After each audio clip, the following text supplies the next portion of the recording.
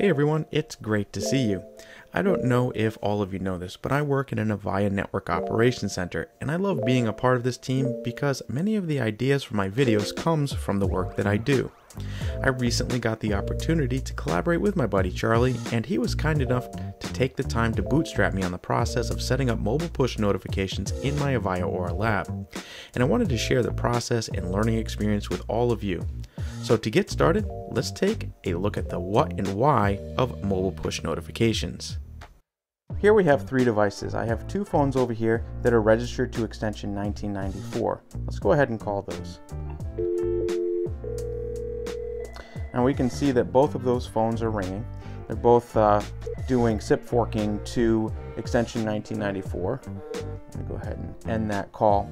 And basically what a push notification is going to do is it's going to allow that call to be pushed through the screen if the application itself has shut down or if the phone has become unregistered, which is probably going to happen quite a bit when the battery saving technology on an Apple device kicks in and throws the applications in the background, or if a user throws the application itself into the background manually. So if I double click on this and actually flip that up, that application is in the background.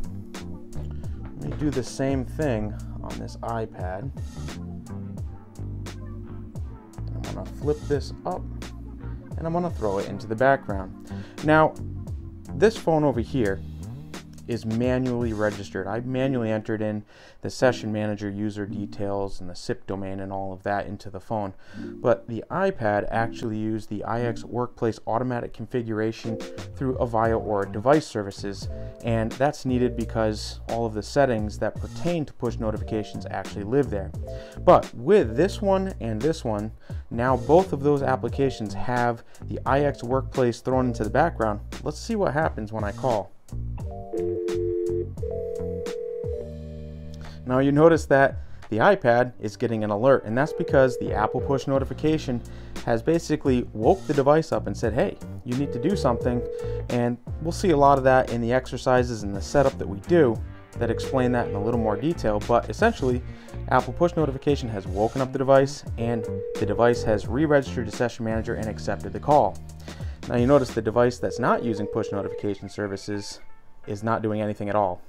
And that's why you need push notifications to allow your device to wake up and receive those calls when the device is unregistered or if the device has thrown the application into the background.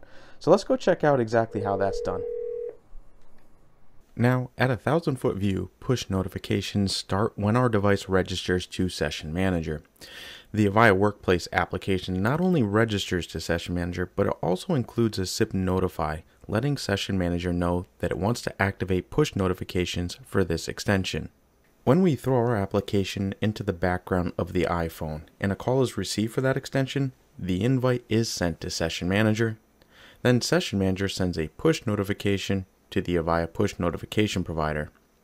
The Avaya Push Notification Provider then sends the request to Apple Push Notification, and Apple Push Notification sends the push to Avaya Workplace on your device.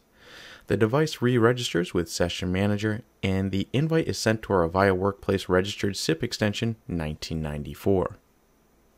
So let's get started with setting up mobile push notification. The first thing we need to do is actually create an account. On account.avayacloud.com, I'll list that below, to begin the process of registering our Avaya Session Manager with the Avaya Push Notification Provider, and additionally set up and validate our domain. So I'm just going to use my Avaya SSO to log in. There we go. Before you get started, you'll need to have a domain.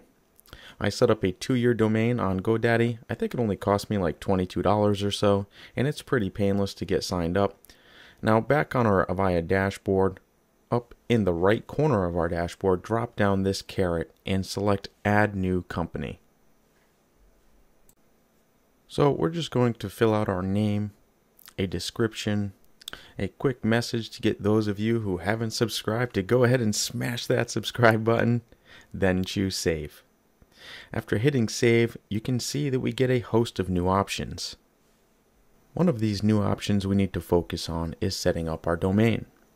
This would normally be the same domain found in the email handle used to sign into the Workplace application. We'll go ahead and click on Add Domain. and I'll enter in the purchase domain name. Then select OK. Next, we'll need to select Verify, and we are presented with instructions of how we need to enter in our TXT entry into our DNS records. To do this, copy this verification code. Then we'll navigate to GoDaddy, and we'll select the three dots here and choose Manage DNS.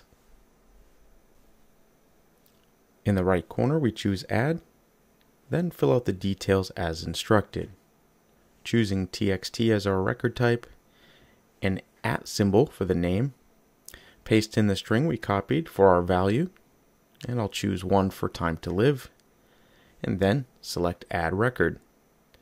And now we can see down here in our DNS records the TXT record that we entered a moment ago. Alright, let's go back over to our push notification provider, and now we can hit Verify to validate that we do in fact own this domain, and with our TXT record populated, we can see that the verification is successful.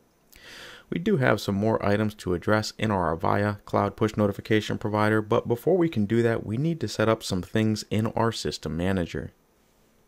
So let's move over to our System Manager, and we'll navigate to Elements, Session Manager, and Global Settings. Down in the right corner, select the option to enable mobile push notifications.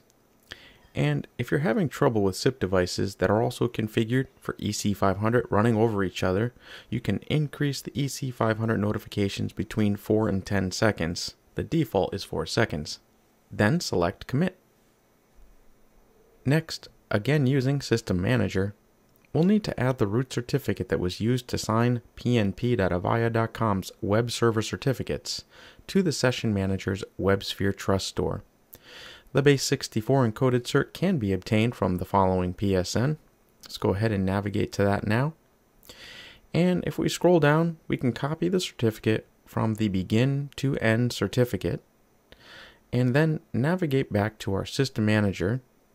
We'll go to Services, Inventory, Manage Elements, then select our Session Manager. Drop down More Actions, and then choose Manage Trusted Certificates.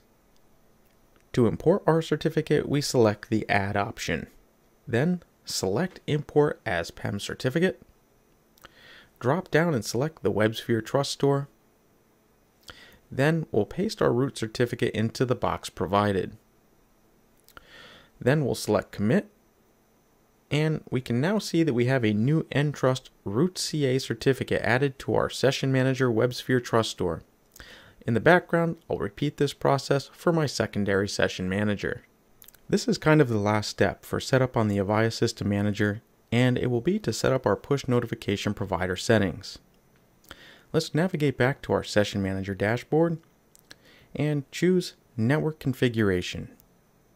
Then choose Push Notification, and lastly, Notification Provider. We'll be selecting New, and I'll begin filling in the details for my Avaya Push Notification Provider. Once you've filled in the 4 mandatory fields, choose Generate Keys, and we can see that we've been given a key to export. This is the authorization key in JSON format that we'll be importing into the Avaya Cloud Avaya Mobile Push Notification Service application. Let's actually do that now. Moving back over to my Avaya Cloud account, again under Manage Companies. This time I'll be choosing Apps, and I'm going to select Configure New App. I'll be selecting Avaya Mobile Push Notification Service from the dropdown. Then I'll paste in the JSON authorization key into the box provided. Select Save. Then choose Save again. And there we go. Perfect. Now let's go back over to the System Manager. And I'll choose Verify Settings. And given that I've gotten a success message, I know that my Session Manager can connect and authenticate with the push notification provider. Since it was successful, I'll go ahead and commit my changes. Now underneath the notification provider that we just set up, select Notification Application. Now this application is typically predefined. The only thing we need to do here is choose the provider we created a moment ago. There we go. Now I'll choose Commit. Next, I need to move over to my Avaya or device server. There is one setting needed by the Avaya Workplace client to ensure it's advertising and utilizing the push notification service, and we'll set that item up in our AADS, which is where our Avaya Workplace client retrieves its settings from. First, navigate to Dynamic Configuration, then select Group. I'll be typing in my Active Directory group. I place my users into the standard AADS user group, though your groups may vary. So there we go, and then in the search tab, I'm going to look for the phrase push.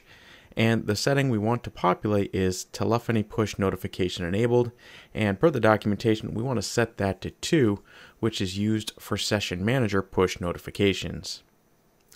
Now make sure you choose the checkbox to include the setting in our settings file, and then when we're finished, we choose Publish. In this pop-up, we select the checkbox for the group settings that will be applied to the group, and I type in my AADS user group once again, then select Publish. And yes, I am sure. Before I set up my Avaya Workplace client, let's make sure the settings look good by entering in the URL used by the client when authenticating and rolling through the process of automatic configuration. To do this, we put in HTTPS, the IP address of our AADS server, then /ACS/resources/configurations. You can see that we are prompted for a login, and I'll be using my Active Directory user account tberry@labwarzone.com, then enter in the password for that account. And there we go. We are presented with all of those settings that would be presented to the Avaya Workplace application, including our new setting to enable push notifications. We have a session manager trace running here so we can see the SIP registration process of our Avaya Workplace client. So let's pull that up on the side and begin configuring our account. Choose Configure My Account and then type in the email address. Next, I'll type in the email address and password again used to authenticate to Active Directory, then choose Next. Our application is automatically configured for us, including our SIP extension and password. Skipping all of those warnings and tutorials, we can see that our device has successfully registered with the Session Manager. Back in at around the 3-minute mark of this video, I showed you that the Avaya Workplace extension registers with Session Manager. Then it sends a SIP notify message to set up and provide information about itself for the push notification service. One last thing to look at, I've taken the iPhone and slid the Avaya Workplace app into the background so we can see the push notification in action. Placing a call to extension 1994, we can see the invite is sent to Session Manager, and we then see a push notification sent to the Avaya push notification provider, and a 200 OK is received back. At this point, it's in the hands of Apple to send the push to the device, and a ping keep alive from the device to the Workplace extension tells us that the Apple push notification service has done this successfully. Session Manager responds with a pong, the device registers, and Session Manager proceeds with sending the invite to extension 1994. This whole process took a little over a second to complete, which is pretty impressive when you think about the packet's destination and devices for which it had to process through. What's up, everyone? I've got a favor to ask you.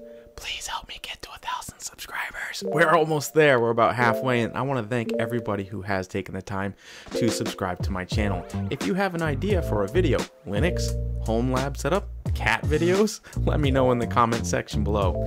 Thanks for learning with me today, and I'll see you all in the next video.